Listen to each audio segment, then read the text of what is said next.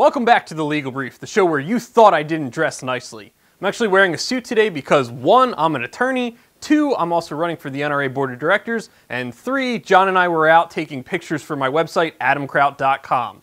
As you probably guessed, I'm your host, Adam Kraut, and today we're talking about getting airborne with firearms. The Transformer rail from Manticore Arms offers unparalleled versatility for both the AR-15 and now AK platform rifles. This free-floating rail system allows you to attach both M-LOK and key mod segments, Picatinny rail segments, as well as a host of other options. You can bet that almost any attachment will work. Available in OD green, flat dark earth, and of course black, this lightweight setup might be just what you need. To get 10% off anything you buy, use the code TGC10 at manticorearms.com. A lot of people have asked what is the proper way to fly with a firearm. Flying with a firearm is not any more difficult than flying generally. It just requires you be aware of the regulations surrounding flying with a gun. Let me start by saying that each airline has its own set of policies and procedures, and this video is only meant to address the federal regulations. We'll begin with the transportation of a firearm before moving on to the ammunition itself. And for the love of God, check your carry-on before you line up to be groped by TSA. Taking a dump today, ma'am? No, just need to pee. Opt out. 49 CFR section 1540.111 regulates the carriage of weapons, explosives, and incendiaries by individuals with regards to civil aviation.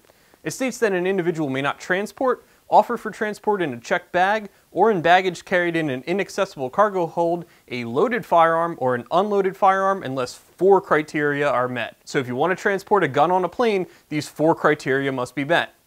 First, the passenger must declare to the aircraft operator, read the ticket agent, either verbally or in writing before checking their baggage, that the passenger has a firearm and that it is unloaded. Second, the firearm actually has to be unloaded. Third, the firearm must be in a hard-side container. And fourth, the container in which the firearm is carried must be locked and only the passenger retains the key or combination to the lock. As a side note, you cannot carry any of the firearm parts, save for a scope and a carry-on. It must all be checked. Now the fourth point is probably the most important. You and you alone are to have the ability to open the container that has the firearm in it. There have been reported instances of TSA agents demanding a passenger relinquish their key so that they can open the container. I can't for the life of me figure out a reason which would require them to be able to open the container, as they can see through it with an X-ray machine and there's no reason for them to open the thing. With regard to ammunition, section 1540.111 states, this section does not prohibit the carriage of ammunition in checked baggage or in the same container as a firearm. However, 49 CFR section 175.10 regulates small arms ammunition. It states that ammunition for personal use may be carried by a passenger in checked baggage if securely packaged in boxes or other packaging specifically designed to carry small amounts of ammunition. Ammunition clips and magazines must also be securely boxed. In other words, you can't have ammunition in an ammo can or just thrown into a box.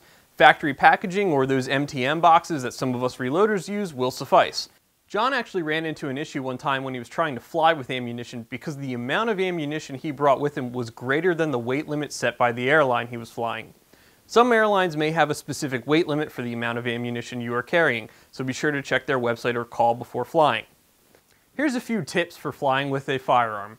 Arrive early so that you don't encounter any unexpected delays with TSA. Shoes off, belts off, sharp objects go in the plastic tray. This is inhumane. Shut up, sir. When I was coming back from Boise, TSA wanted to swab my luggage after I declared there was a firearm in it. I'm not really sure what they were expecting to find, perhaps some gunpowder residue, but that makes sense because there was a gun in it.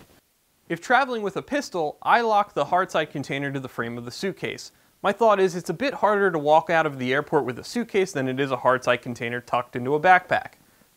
Lastly, check the website of the airline you're flying to see if they have any special restrictions. Would you please remove any metallic items you're carrying, keys, loose change? So flying with a gun really isn't that bad. Much like other gun laws, individuals have made it sound more complicated than it really is. Hopefully you're now a little more comfortable with the idea of flying with a firearm. If you guys like this episode, you know what to do. Hit that like button and share it around with your friends.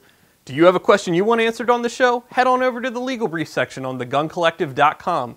Be sure to check out my website, adamkraut.com, For more information on my quest to serve you on the NRA Board of Directors, and don't forget to like the Gun Collective on Facebook, Instagram, YouTube, Full30, Snapchat, and wherever else you can catch us on social media. And as always, thanks for watching. The shirts worn in today's episode of The Legal Brief have been provided by Patriot Patch. Click the link in the description to learn more.